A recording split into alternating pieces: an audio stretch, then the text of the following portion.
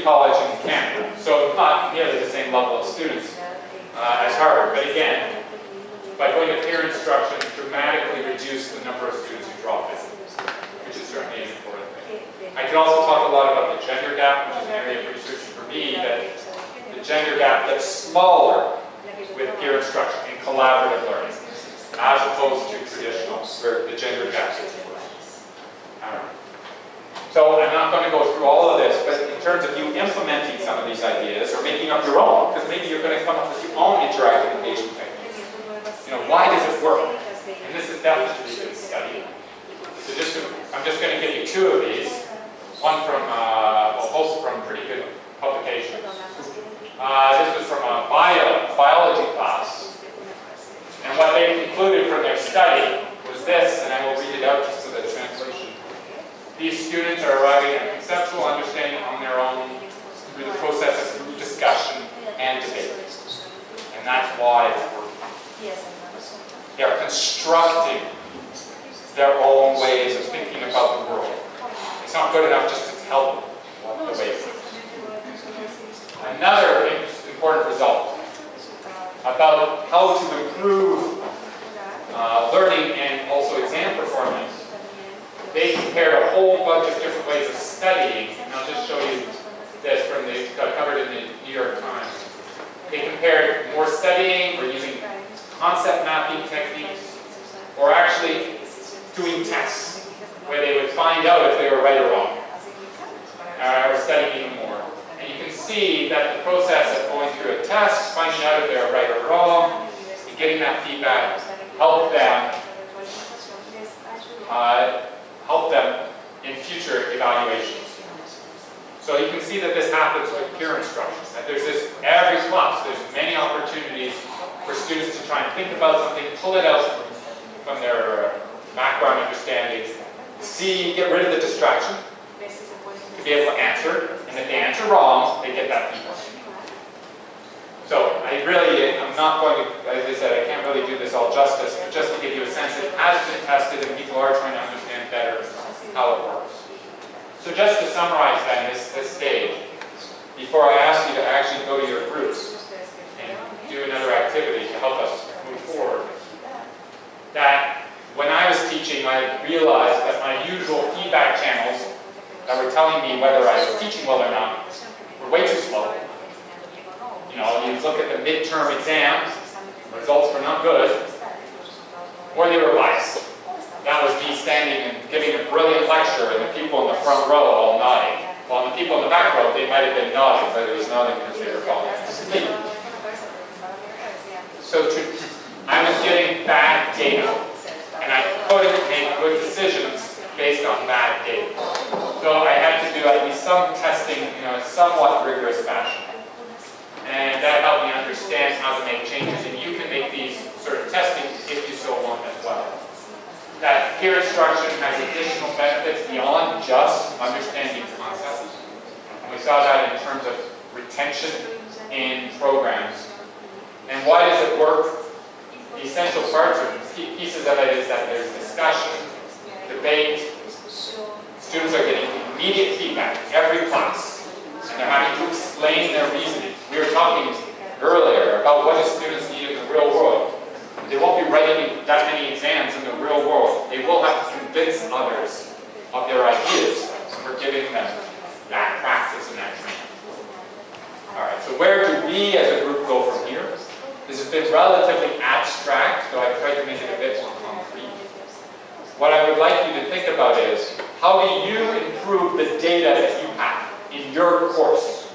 So I'm going to ask you to go back to your sheets and create a list of feedback channels that you can create in your course that help you better understand if you're teaching. So some new ways that you can implement so you can evaluate. And I will say that is not exams. Exams, I don't know about you, but if my students, the exam results are all over the place. If they had 3 exams right before mine, they will not do well on mine. And that is something that I can't control. So exams, I don't think, are a good way of evaluating my teaching at all. So, what I'm going to ask you to do is to share these results all together so that we can come up with some ideas that you'll find out that will work for you. We won't have as much time for this. I think it's pretty concrete, but if you could go into your groups, and again, what feedback channel or channels can you create in your course to help you better evaluate your own teaching?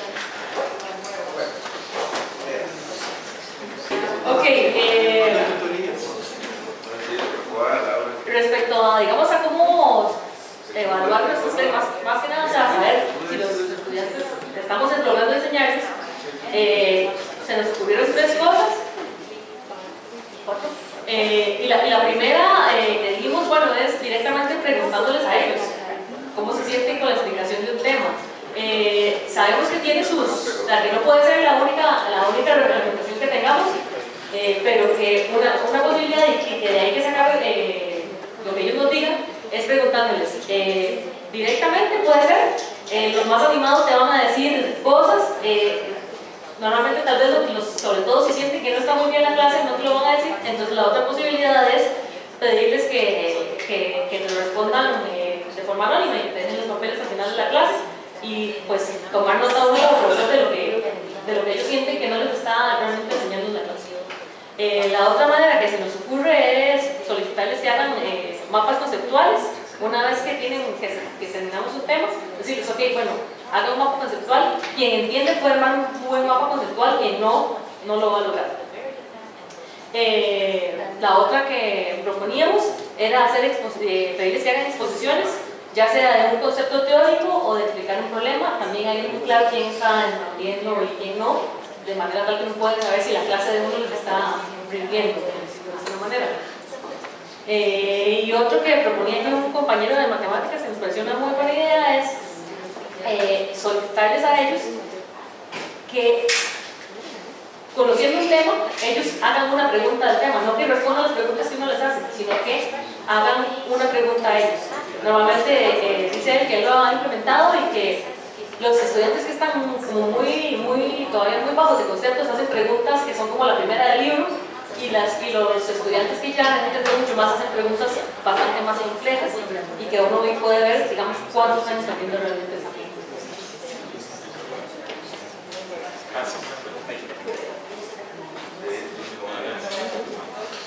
So, a bunch of important things. Asking the students directly, and as you said, that's not going to be the only data. But why not involve them as part of the process? And also be willing to tell them when you disagree. You do it in a professional way, and you explain why you might disagree. But I think that the students, when I've had that, I've talked to students and asked for input through, say, anonymous surveys. I always report back on the survey to the students.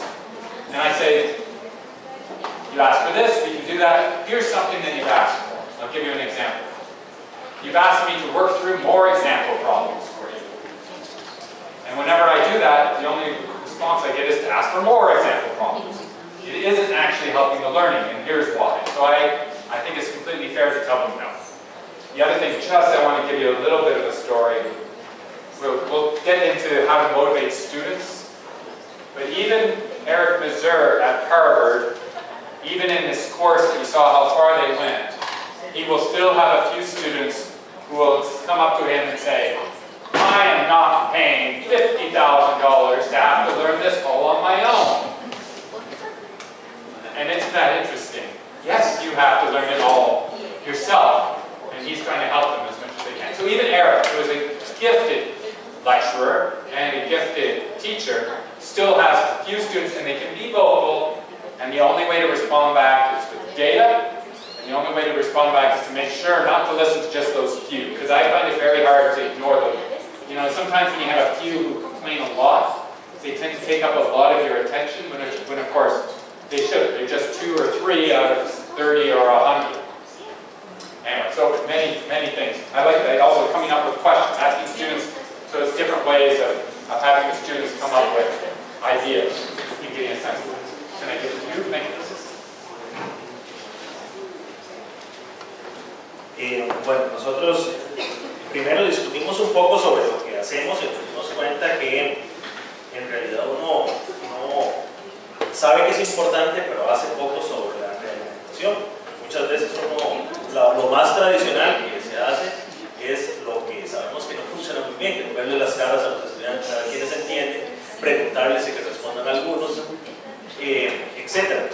Pero aquí vimos como algunas de las técnicas que creemos como más exitosas, y en general el grupo cree que la técnica de instrucción de pares es probablemente la más apropiada para recibir una realimentación más inmediata, y sobre todo, digamos, usando alguna técnica como los clickers, que te están diciendo prácticamente en tiempo real qué es lo que los estudiantes están entendiendo o no están entendiendo, y no solo los que participan o no solo los que están a la par tuya. Algunas que me parecieron interesantes era, por ejemplo, que el grupo le parecieron importantes, lo de la lista de cotejo. Esto es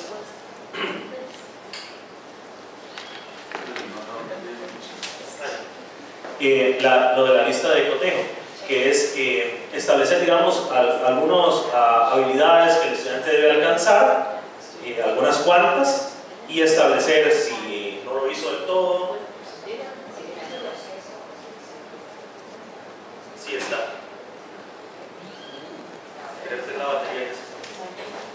Si está en proceso o si lo alcanzó bien.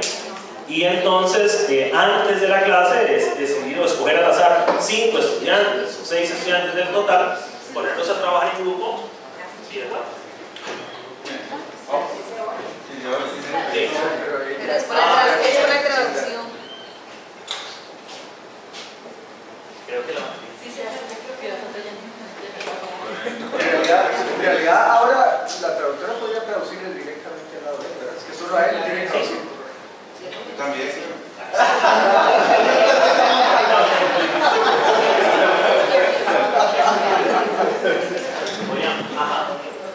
Ok. Y entonces el profesor se concentra en esos estudiantes, y de ahí puede saber, tener una muestra de ver cómo avanzaron en un contenido en específico. La otra técnica que nosotros pusimos allí fue la del foro. Ya. Sí. Okay. El foro también, ¿verdad? A veces cuestiones de tiempo pueden hacer difícil organizarlo, pero en un foro uno puede escuchar las opiniones de los estudiantes a tiempo real, ¿verdad? También otra de las técnicas era precisamente hacer preguntas o llevar preguntas y que los estudiantes las contesten, llevar como una serie de preguntas, que los estudiantes las contesten, ojalá de selección, ¿verdad? Que la revise el de la par, no ellos mismos, para que después así no sea difícil, digamos, decir, bueno, ¿cuántas buenas tuvieron? 5 buenas, 0 buenas. Si no son las mías, yo levanto mi mano bien, pero si son las mías, no voy a querer levantar la mano en el grupo de 0. Esto también puede, o es algo que se ha implementado. Y luego también lo de la encuesta anónima, realizar cada cierto número de clases, o incluso ojalá cada clase, una encuesta donde los estudiantes den la opinión de qué les ha parecido la clase o qué les ha parecido el avance del curso, y que ellos ahí puedan expresarse, digamos, de modo más directo, ya sea una encuesta abierta, con preguntas abiertas o con preguntas.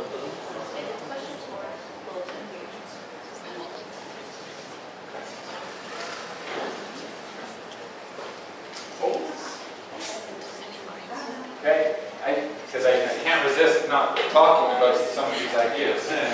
As an experimentalist who worked on nanostructures, where there's no way you attempt to measure every single quantum dot, and you just take some just a small sample, and try and make some statement about the global system by just looking at a sample, then your idea was perfectly for me. If I'm trying to understand my teaching, and I can't measure every single student, all I need to do is measure sufficient numbers of them, some sort of sample size, and then I get an idea. Also, the point about how it's so hard for us to have good feedback now. And one thing that I did that I highly recommend to all of you, and it takes only 1 hour. You pair off with one of your colleagues here, and you go sit in the back of their classroom when they're teaching, and you just observe. So I did this when I was with Eric in Cambridge, and I went around Harvard and I sat in the back of the courses. No one kicked me out, so I figured why not. I went over to MIT, I went to Open College, and I sat in the back of the room. And that was so interesting. Because when you sit in the back of the room, you get a completely different perspective than the person at the front. The person at the front, you see people nodding, yes, I understand. On the back, you see certain websites coming up on the computers, and some of them were, let's just say, a little, I don't think they should have been looking at these websites in public. Anyway, you get a sense that only a small percentage of the students are actually participating. So it's something very easy for you to do with a colleague. You can just sit in the back of their classroom, they can sit in the back of your classroom, and give some feedback. Just what's actually, what you observe in the room. Anyway, so there's certainly other ones, including one that we want immediate feedback, and that's something we've talked about. Another thing would be interesting would be to survey at the end of their entire degree. Now, that's a bigger job, so maybe we can't take that off, but that's very valuable. Wouldn't that be interesting? What course did you really help your learning throughout your years at your school? Anyway, thank you.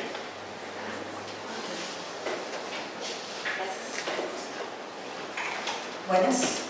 En este grupo nosotros estuvimos conversando, tal vez nos oyeron riéndonos un ratito, porque estábamos pensando que una de las formas interesantes de evaluar el aprendizaje era por medio de juegos. En el caso de química, por ejemplo, hay unos temas que son el ángulo de enlace, los efectos de pantalla, la formación de moléculas que podrían evaluarse mediante juegos que llevaran a materiales, un compás y otras cosas, ¿verdad? Y pudiéramos evaluar a nuestros estudiantes su desempeño. Luego, Laura nos propuso la idea de foros en línea para no invertir el tiempo de la clase, sino más bien poder evaluar externamente, y que con la discusión pudiéramos ir analizando la retroalimentación y la profundidad de las ideas de los estudiantes.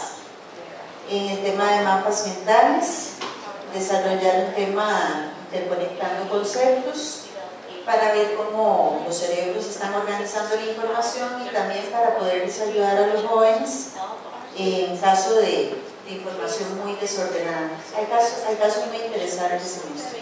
Nosotros manejamos mucho en la carrera de Ingeniería Ambiental el uso de estudios de caso, sobre todo para cursos avanzados en donde se les ofrece un caso y tienen que desarrollar un tipo de evaluación. Y un último tema que le denominamos charadas, el compañero Ben nos contaba que hay como varias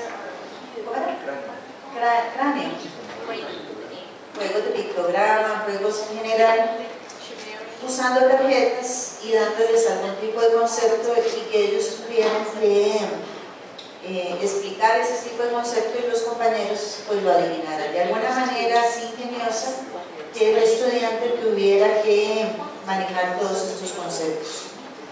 Eso fue lo que planteamos en el grupo 4. Gracias. So, one colleague at a workshop, when I was talking about peer instruction and how students are motivated, they want to know if they got it right or wrong, and he said, oh, you're just gamifying education. And I made this comment to another workshop, that some people might view this as just gamifying education. And someone just yelled out in the middle of the workshop. They said, so what? If you are, that's fine, if the students are engaged. And one aspect about this, when we are trying to open a back channel, we want the students to be motivated to do it. We probably don't want marks associated with it, because that's going to change the results. But we still need the students motivated enough to give us good feedback. And a way of doing that is through some sort of game format. Because you know, even if there's silly prizes or no prizes at all, they want to win. And so they're going to try hard. Because if you open up the back channel to get feedback, but they're not motivated to use it, it's not going to give you very good feedback. One more.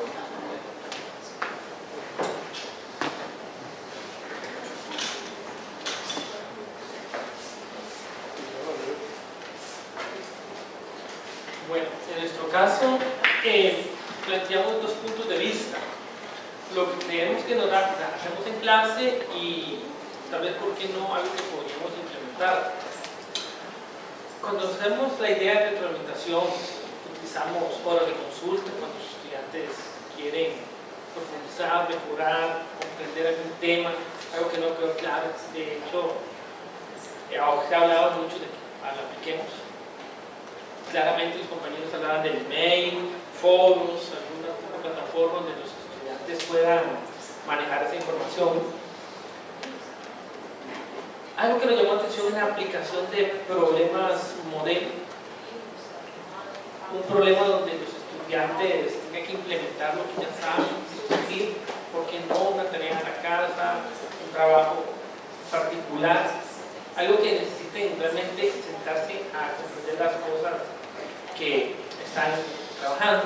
Las pruebas tipo respuesta cerrada, estas pruebas es, por ejemplo, muy parecido a lo que estamos haciendo ahora con James, que pone una pregunta, 4 respuestas, planteen cuál es la mejor, por qué, y en esa discusión pues usted está haciendo retroalimentación. Y pues también lo que se habla ahora, ver lo que hace, ver lo que el estudiante plantea, cómo piensa, cómo se están discutiendo. Eso es lo que muchas veces pues no está lejos de nuestra realidad y lo que estamos haciendo. Ahora algo nuevo que se está, nuevo en el sentido de que la tecnología nos está permitiendo hacer eso. Por ejemplo, ahora los nuevos grupos de WhatsApp, un problema que se plantea, discutan y entre ellos van respondiendo. Y usted puede ver cuáles son sus respuestas. Claro que implica tiempo, implica mucho tipo de espacio para poder trabajarlo, pero yo planeado porque no se puede hacer. Y uno que estábamos discutiendo, que es, por ejemplo, el uso de la tecnología no podemos descartarlo, pero ahora estábamos hablando. Por ejemplo, nosotros vemos un tema particular y podemos buscar un video, YouTube por decir algo, donde un profesor o una persona plantea la resolución de un tipo X de problema. Podemos darle el link a los estudiantes y pedirles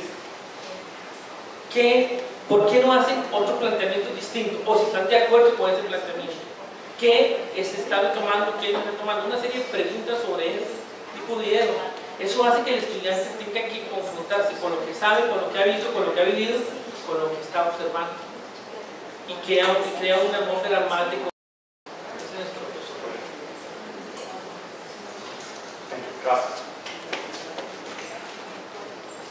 So the role of technology, I mean, I love technology.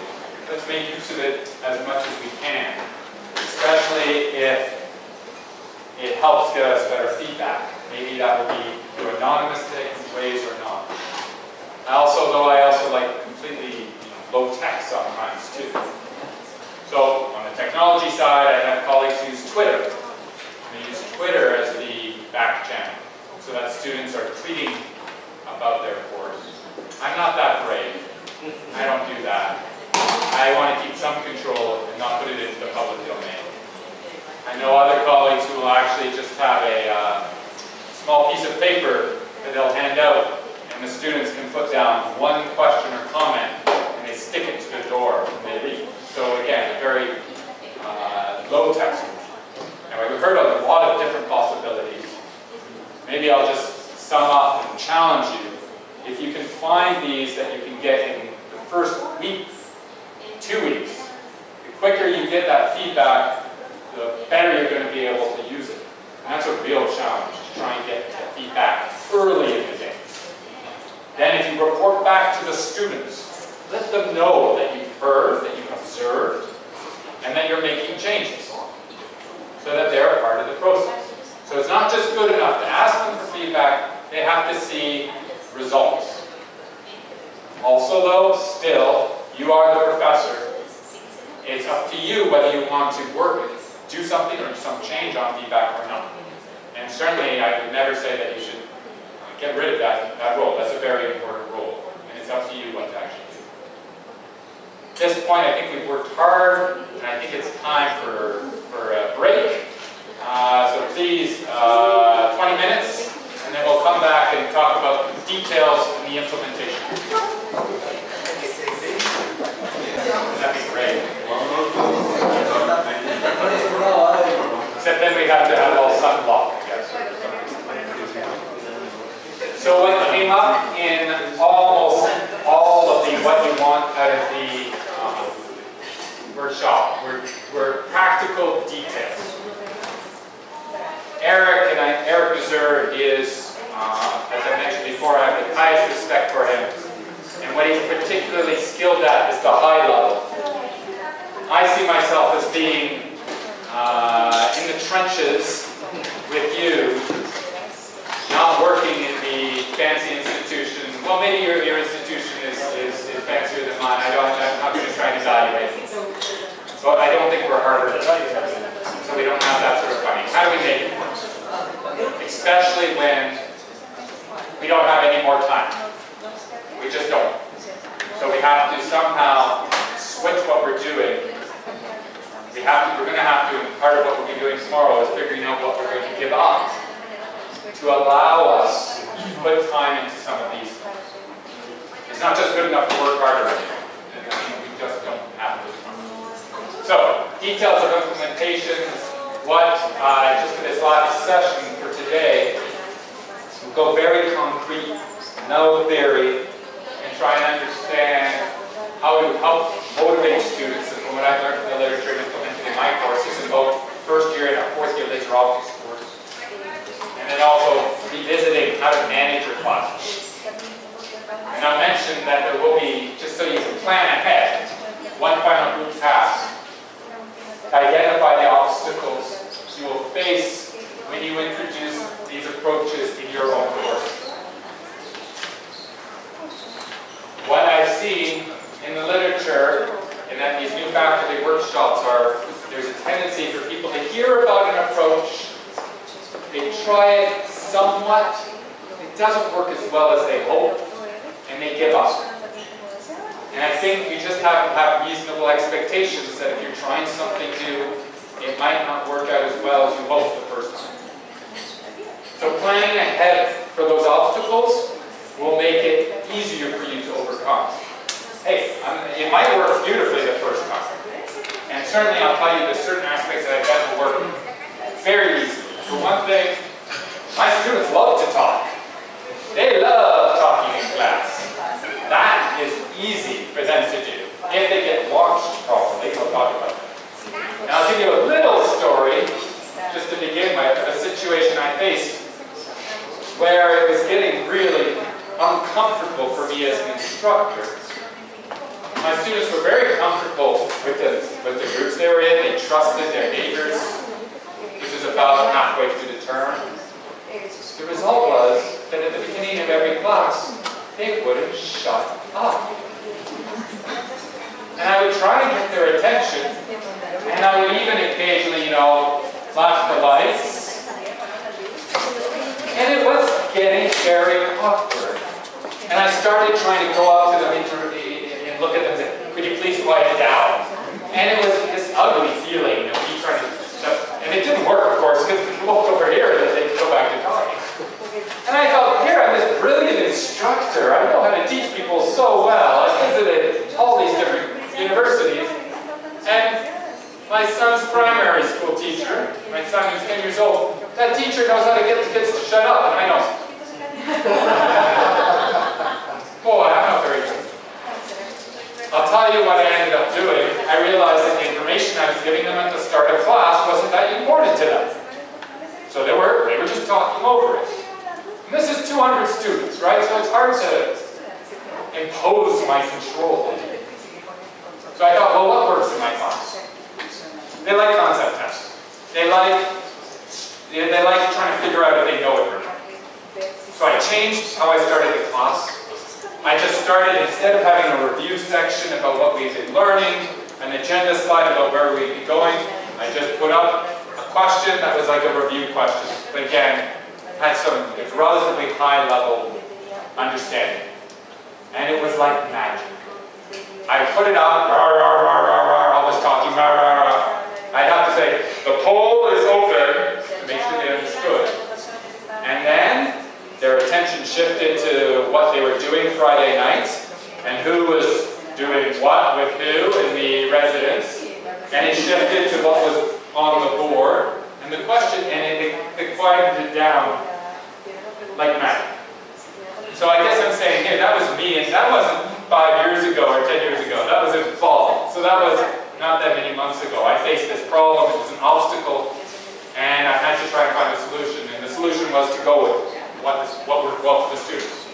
And so that's fine. And I was able to make that into a review question. So if they did well on it, that was fine. If not, I could review it. So it made a lot of sense in terms of the pedagogy as well. All right, so where are we going? Let's start with trying to help students get ready to learn in class. Because you know if they walk in prepared in some way, they're going to have much better interaction and discussion. You have a bunch of people in the room that don't know anything, you're not going to be able to use peer instruction very well. So, the problem that I had before I went to peer instruction, and this is something that's been talked about some of these, is that I had this major challenge that I thought was the most important thing.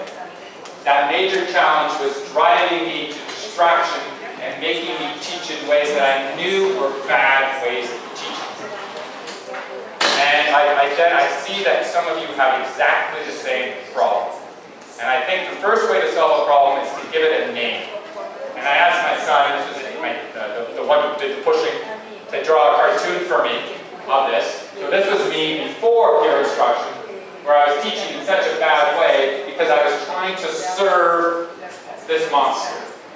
This monster is the content beast. This is the syllabus of all the different topics we need to cover.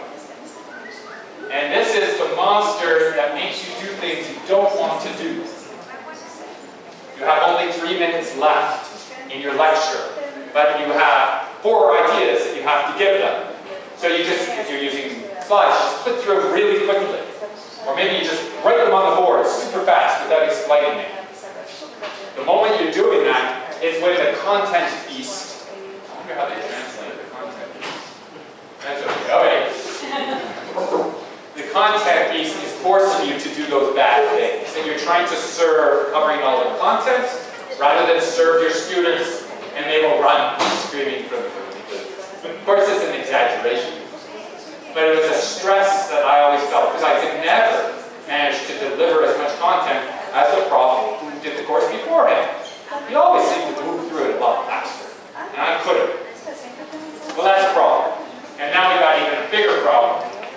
Because with peer instruction, we have to move some of that information transfer out of the lecture hall. So in a way, it's the solution. And because of that, I'm not going to have to say everything. The students don't need me to say it for them to access that information. They don't need to see it on this PowerPoint slide. They don't need to see me write it out in front of them. I would say that at one point it was important to do that because the students need to have detailed notes. But those times are gone a long time ago. They have access to the information through other channels. So we just have to make sure they're able to access it. And you have to recognize this fact that using peer instruction means you cannot deliver as much content in class. I see people who struggle with implementation if they're trying to say everything and add more stuff into the class. Because then what ends up happening is extra stress and things get even more rushed. Alright, so how do we deal with this? We have to tame the beast. Again, my son Adrian And the way we do it, this is that textbook that my students were already buying, that we didn't really make use of that much. Now we just make use of it in the specific way that I deliver content as I assign readings. I have colleagues who do videos and put the videos on. Or similar to the Khan Academy sets of videos where it's just, it's basically you can watch the analysis done online. They do that. That takes a lot of time. For me, it was very easy. It took me an hour to determine what the readings were in my course. I already knew what the syllabus was. And so I was able to then deliver to them what the course readings were, say that's the content, so I could focus on helping them simulate. And for me, this was a liberation. If the students didn't want to come to class because they knew all the content, or knew what the content was to be, that's fine. They still came to class, though. Like they came bored, even when I told them what the content was ahead. So I meet them at the back of the room, first day, and I give them something that looks like this. I've already planned the term. Every day, they need to read 14 pages, or this is 19 pages, or 6 pages. So they know ahead of time exactly what that's going to be. And they can work ahead if they want. If their schedule, maybe they have jobs, maybe they have family responsibilities. If they miss, they can always know what the content is. And so in a way, we solve a lot of problems by doing this.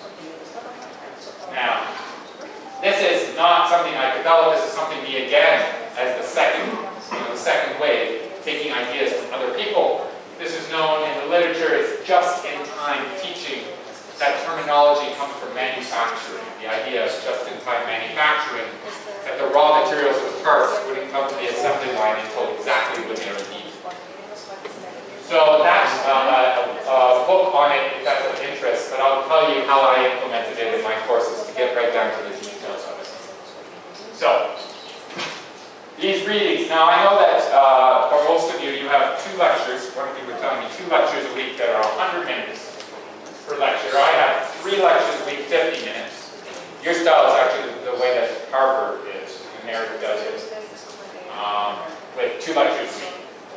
And I tell them what the reading is, they saw that, and then I ask them to respond to questions. And we use, I'll talk about there's different technologies for doing that. I'll show you some examples of that. This is my current university uses Moodle, which is a free learning management system. And I can just program it to set these questions. So it's not just good enough to do a reading, it's answer these questions. And the most important one is this. Did you do the reading? Yes or no? And what was challenging? Explain. If you had no problems, what did you find interesting? Explain. Now there's a trick here. Why do you think, and I'm not going to do a clicker question, I want one of you to answer. Why do you think I need to put in that second question? I mean, I am interested in what they found interesting. But why for implementation does it have to be there? And I will give the microphone to someone to answer that. Think of what, if you're a student, you don't have that question, you're a little lazy, or you're rushed, or maybe the bar is already open and your friends said they wanted to meet you there. Maybe. So why do I need the question?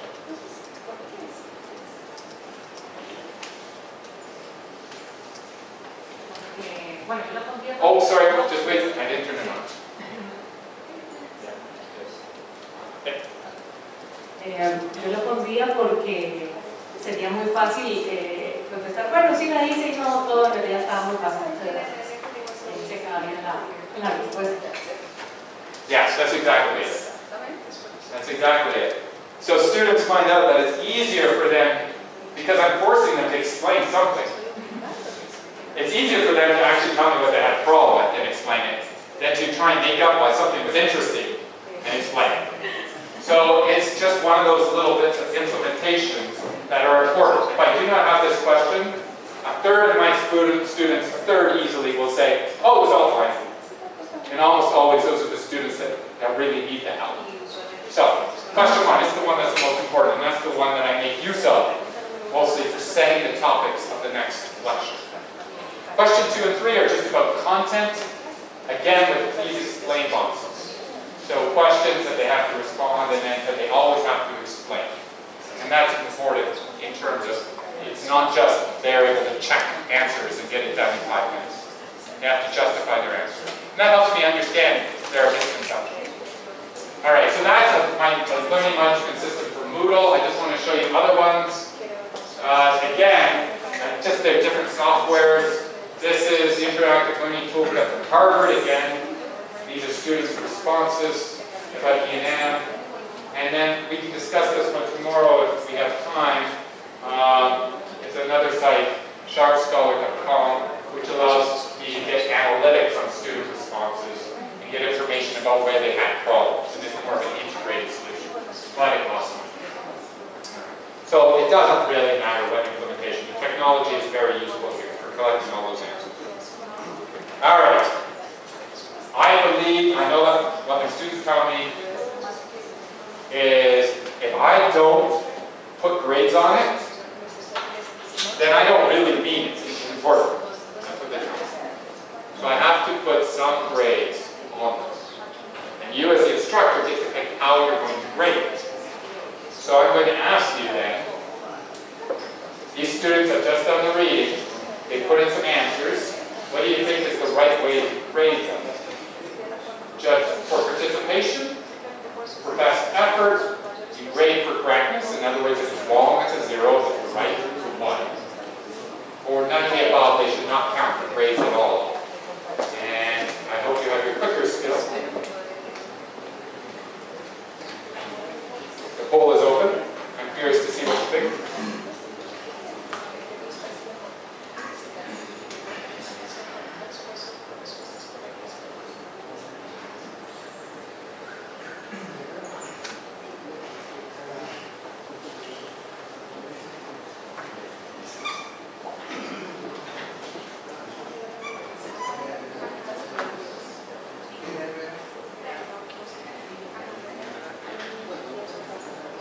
Please click it if you did not already. And I'll show you the results to get a sense of what you're saying. So 40% are saying for participation, a little bit more for best effort, C for correctness, and D none of the above. So I'll tell you what I've done and what I've seen. That if you say all you need to do is participate, then I'm afraid to say students might find the quickest possible way to participate and not actually really get in depth. This is the one I use, and it's one I learned about from Olin College, where they do a lot of their grading on best effort. It's very vague. I'm not really sure what that means, but I don't care. What it allows me to do is students who really didn't bother explaining or do the reading, they can get a 0. And in that first couple of weeks, I make sure that those students, I look through them in more detail the first couple of weeks, a few students will get a warning. This doesn't show best effort. Because my expectations are more that they just participate. I do want to see best effort. So I grade on that, even though it's very vague. But it works well that way. I would say it's not, I don't think it's appropriate for correctness. Because at this point, I want to let them be comfortable with making errors. It's very early in the learning stage. So to put marks on correctness here, you have to be careful. Students will figure out a route around to get those marks. Every one of my courses, the students have created a Facebook site where they can trade answers. They don't bother trading answers for these because I'm not grading them on correctness. Just on them making effort. So they don't cheat. Alright, let's keep going.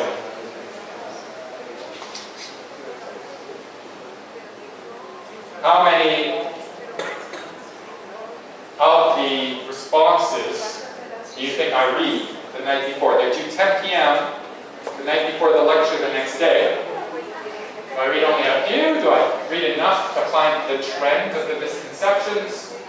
Do I read most of them to make sure I do not miss any really good questions? Do I read all of them since I need to grade them all?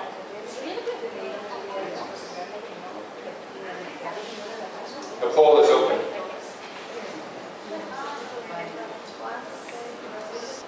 All right, and I'll show you the results. Just to, what do you think? 8% of you think I'm very lazy. Well, half of you are saying enough to find a trend. And maybe I foreshadowed. That's what I end up doing. That I have 200 students. I can't read them all. It's not going to happen. I don't have time. But what comes out very clear, especially since the reading is only a few concepts, the trend, I just need to sample a big enough subset to be able to determine some sort of idea of what the problems are. The only thing I would recommend, though, is to make sure I don't keep reading the same 10, 20, 30 students, or else that will be biasing my data. So I have to make sure somehow that I'm going through and reading different ones for different students. Now, how do I grade them? Frankly, I grade them pretty fast. I throw them all into an Excel spreadsheet, and after the first couple of weeks, I just start looking for empty please explain boxes. An empty please explain box is a 0. That's very fast to be able to find. So the bar isn't that high, but it still gives them feedback, and it's still enough, though I have the feedback, because I'm going to use their questions for my lecture. That's essential to the process. Alright, so a few of the students will even get an email back from me answering their questions. So even before lecture, they're going to get this, that I'm reading to give them a sense. And I try and make sure that by week 6, everyone has gotten at least one email back from grade. I'm going to ask you this, if you do this with your students, which email response do you think your students would prefer? Good job. Good point, we will discuss this in class. Maybe a page number to the part of the reading, or a detailed answer.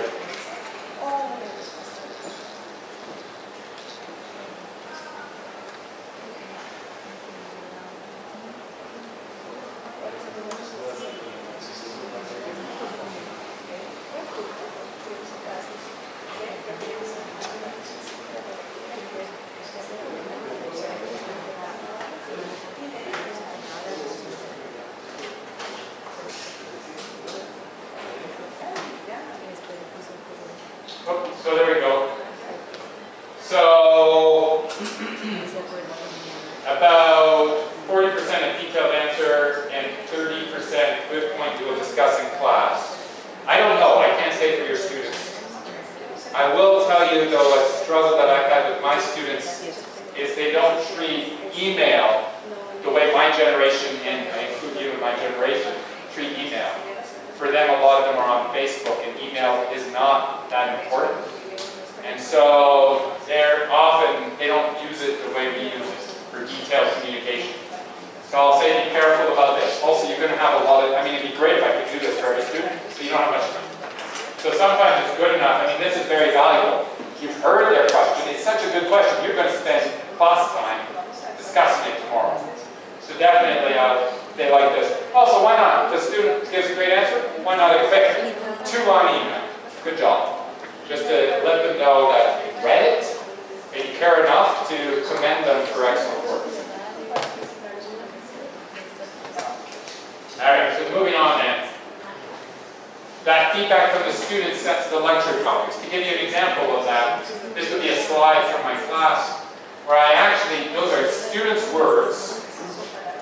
You don't need to read it. This was put down the night before. So I didn't read them all, but I found some of the example ones that really explained the problem well.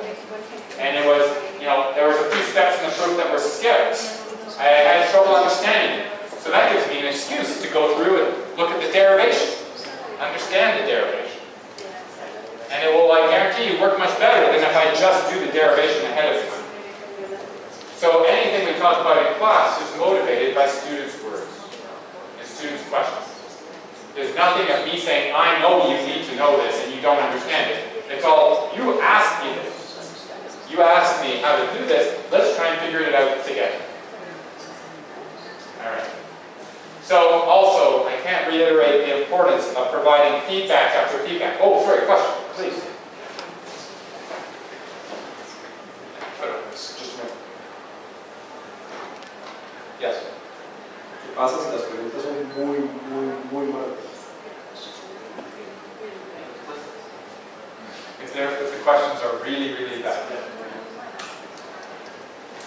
So I will say that sometimes students are not giving you good questions, and I let them know that they're not good questions, and I think that they're not doing best effort. If the questions, we have to be careful here though. I think that when you say bad, you don't mean questions that are show misconceptions. Yeah. Like there could be a question that's really just wrong. Like the student's starting from wrong understanding and some sort of misconception. Then that could be an excellent question, of course. And to bring that up is to identify it and to thank the student for bringing up this point and dealing with it in classes. I'll say that I've never had a case where, that the entire night is bad questions. There's always trends that you end up seeing. And also I'd say, we're instructors, we already know what the tough parts are, so we can anticipate often. Not always. I'm always surprised. Everyone, gets surprised what they have problems with. But you can anticipate certain challenges. And so that helps you read the questions better. You're always working with it. So I've never had a case where I haven't been able to identify trends that they need help. So feedback in terms of motivating that they actually do the readings, I'll do things like this. I give my students an exam halfway through the first term, and I'll show the marks in terms of the correlation. Students who weren't doing the reading assignments very well compared to students who were doing the reading assignments quite well, and showing them that there is a correlation, the 10 percentage points difference between those two. So again, it's not good enough to just tell students it's good for them. You have to show them that the investment of their time is paying dividends, that they're getting a return on that investment. All right. So all of those, we've talked about a whole bunch of motivations, and they have to be many motivations. It's not good enough to say, do it because it's good for you. They have other coursework they need to do, they have maybe family obligations, maybe they have a part-time job, maybe they have to update their Facebook status. What do you think my students said was their biggest motivator to do the readings? Was it to get those best effort marks? Was it to occasionally get an email ahead of lecture? Was it so that they had control of the lecture? I had students tell me that they do the readings because they don't want to look stupid during peer interaction. Or was it to improve their results on exams? Of those 5, what do you think when I polled my students? They said it was the biggest motivation to actually do the readings. The poll is open.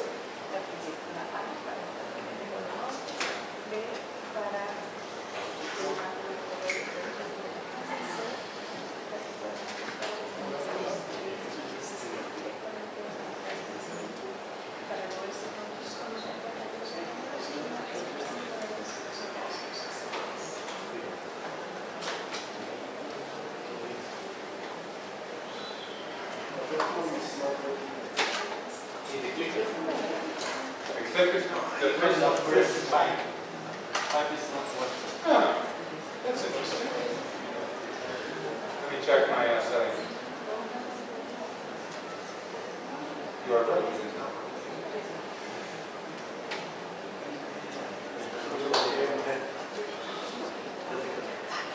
So I have a simple solution for that. Yeah, there is no fifth one now. So please click in on the new answers. I obviously have my 20 point settings for only 4 possible answers. Next question.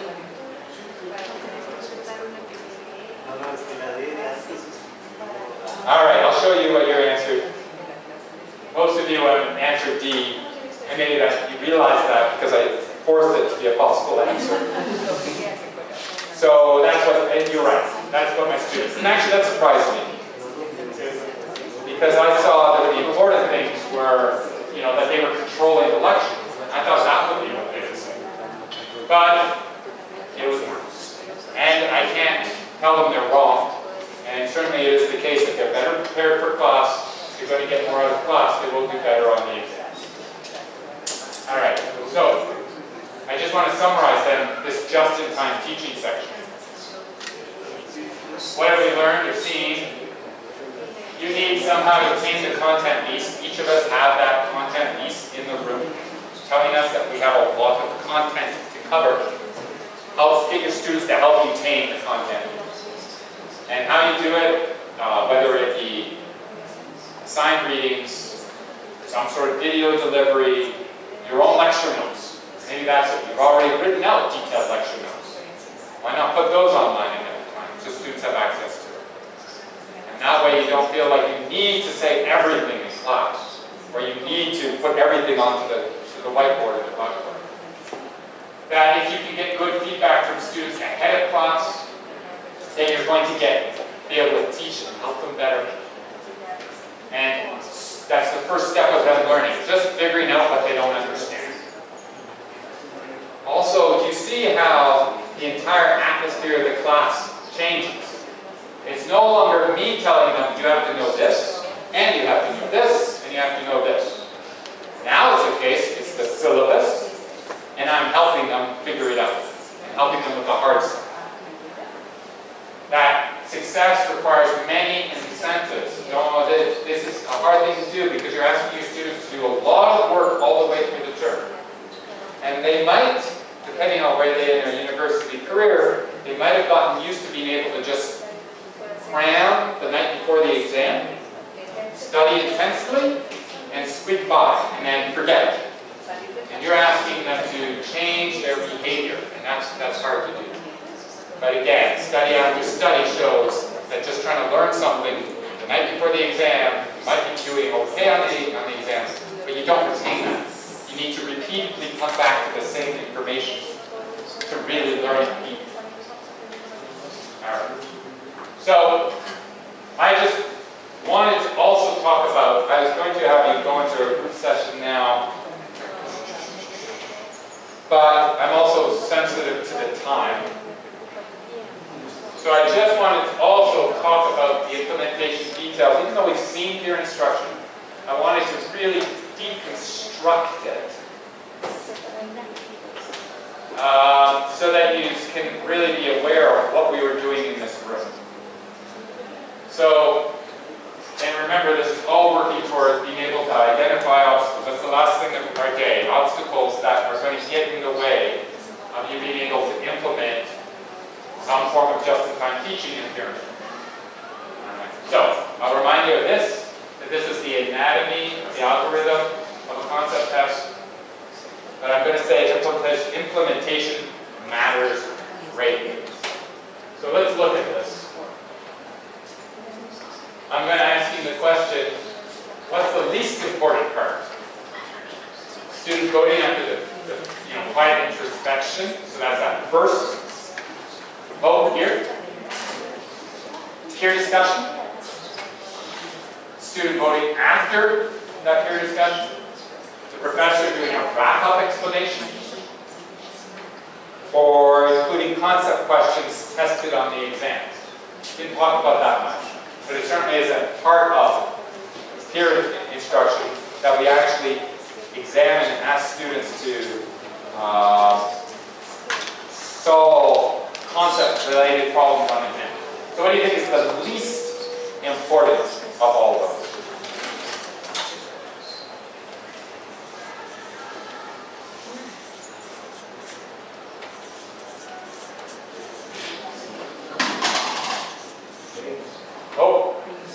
Another E. Thank you.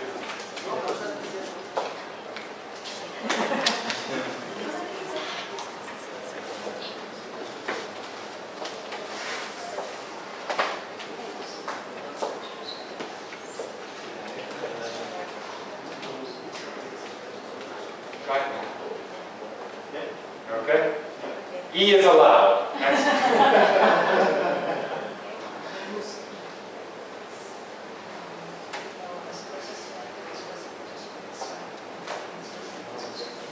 I'll give you a confession.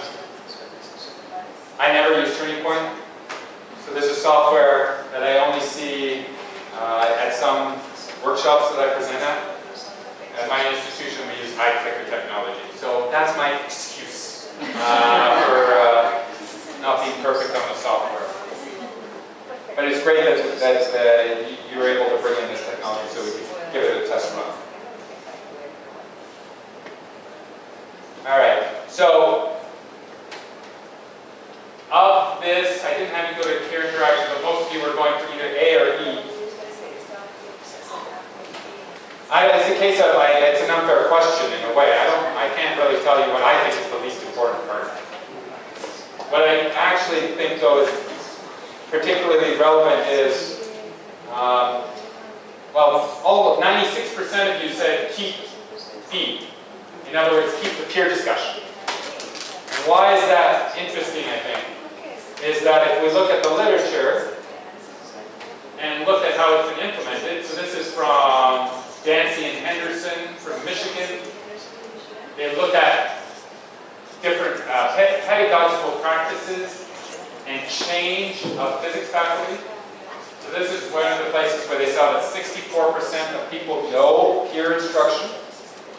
And of those who use it, only 27%, only 1/4 actually use peer interaction in peer instruction multiple times.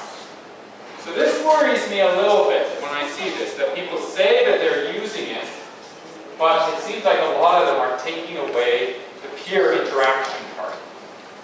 I know why they're doing it. The context. They don't have enough time, and so they think it would be better for them to explain the answer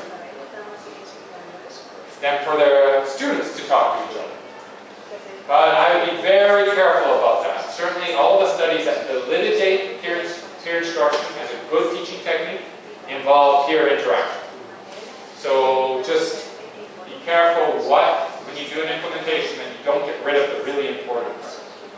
All right, so we're going to deconstruct it. I got another question, another physics question for you. It's a question on DC circuits. I can think about voltage across a resistor as just being equal to the current times the resistance. And also this is known, it doesn't matter what it's called, but I can tell you the rule is that the sum of the voltages around a closed loop is 0. So we're going to do a question on this, but we're really going to make sure and understand every step. I'll explain the science a little bit more. This is a basic circuit. I have 2 light bulbs that are each 6 ohms. So I know from the sum of the voltages around the closed loop is 0, that if I go around this loop, if this is 12 volts, then this must be 12 volts going down, so negative 12 volts. So that means I have 12 volts across my 6 ohm resistor. So if I do my math right, 12 divided by 6, I can figure out the current's 2 amps. But I can also think about it this way. That's another loop. It also has to, again, sum to 0, so as I go 12 volts up, I have to go 12 volts down. And again, I can calculate 2 amps. So they'll each light bulb will get the same amount of current, and they'll have the same values. And if that isn't working for you, don't worry. It's late in the day, and I'm trying to make sure that you remember first year physics. The question that we're going to explore is this, and I'll read it out to you. I have a circuit consisting of 2 identical light bulbs, like what we just saw. They have identical brightness. That's a 9-volt battery. And I close this switch. And when I close this switch, what happens to the brightness of bulb A? Is it going to increase? Because there's more current going through? Is it going to not change? Because it's going to be the same amount of current? Or is it going to decrease? Because there is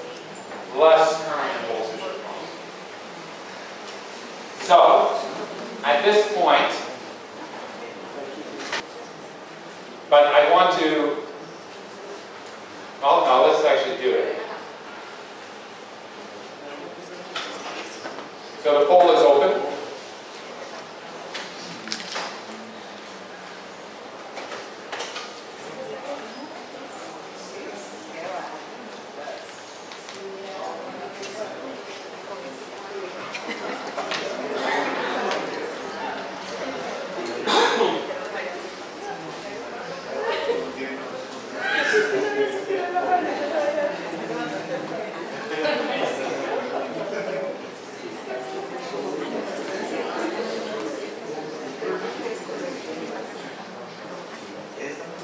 And could I have a volunteer to come up here and to, well, I'll tell you what you get to do once you get up here. I'm not going to tell you ahead of time.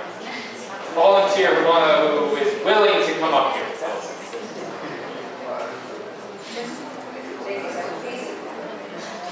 You know, and the person who comes up here doesn't have to understand this question at all.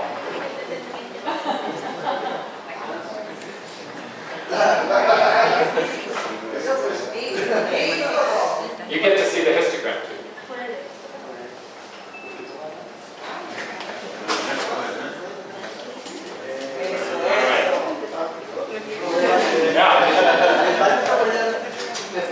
All right. So, what we're going to do is we have results. There is a wide range of answers. And what we're going to do is go straight, step by step, through the launch. I'll do it in English, and you get to do it in Spanish. Okay? There's magic in every sentence. This is where I start. I look at the results. We are not where we need to be, all of us. And that's important. No estamos donde tenemos que estar. Now, I specifically ask you to do something physical. It's not just good enough to say, discuss your answer. It's turn to your neighbor and try and convince them of your answer. Dense vuelta y vean a su vecino. Intente convencerlos. All right, wait, we're not done. Even though he did tell you, wait, because we're looking at the process. I tell you how much time you have. I look at this. They need a lot of time. So, 90 seconds. Tienen 90 segundos. And this is the magic word. This is very important. Kevin. All right, go.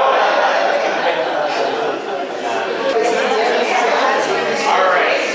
I hate interrupting discussions on physics. That's right. Maybe I won't even tell you the right answer. But I want, again, we're talking about implementation. Take a step back. I hope some of you saw what I was doing when you were doing peer interaction. I was having you, of course, do this, we talked about that. I was moving around the room. In some studies, people do peer instruction. The professor stays at the front of the room because the professor doesn't want to intrude. And that's not the implementation that's been tested. So what I was doing was going around, I was making eye contact with people, and I was doing this. And what my students do when I do that, they never do this. They never tell me that. But they'll either say this, or they'll say, and yes, sometimes they say this, and they don't get it, but they don't want to talk to me, and they're telling me that, so I'll walk on to the next person, and that's fun. The most important thing, though, is that I care that they're interacting, that I care that they are trying to understand it, and I'm willing to listen. So, I walk around the room. At some point, the cell phones come out during peer interaction. What do you think I should do, or you should do, when you see that? I'll give you two options.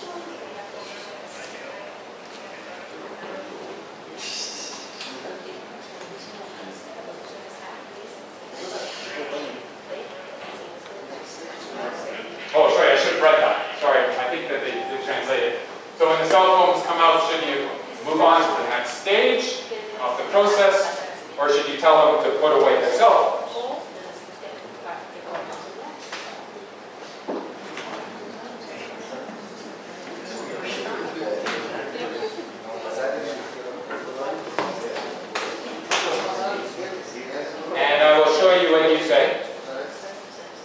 So most of you are saying, put away the cell phones, and I don't agree, but I can understand why you might do that.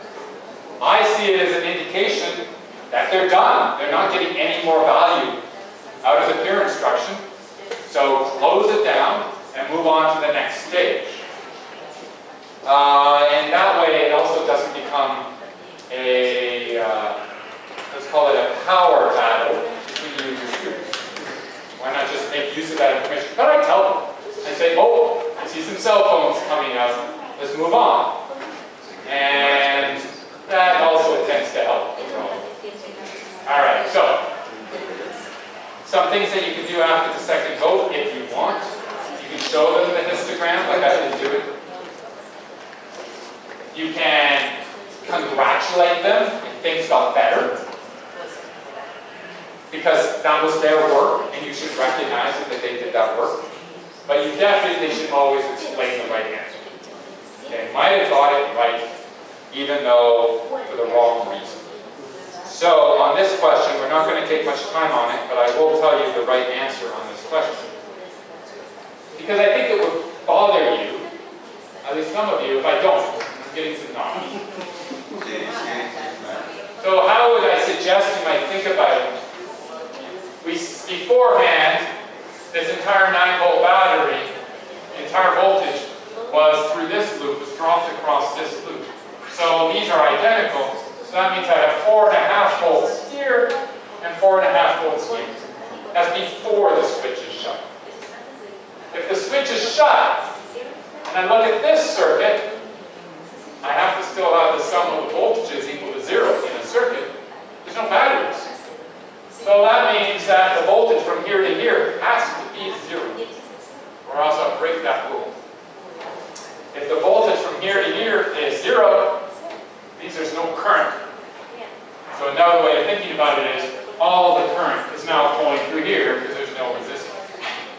But that means now I have this big loop that has 9 volts going just across bulb A. So I go from 4.5 volts across bulb A to 9 volts. So you get this really surprising result. It's not obvious. That the brightness increases. In other words, A is the correct answer. And if you have any questions or comments, please talk to me after class, and we will discuss this in more detail. Alright, so in the last 15 minutes, I just want to say, and they're still talking about the program. The last 15 minutes, what I would ask you to do is the following. You've now seen some of the implementation, most of the implementation details. So, to summarize, make sure you launch them well. I had one of your colleagues come up and do it in Spanish. That's very important.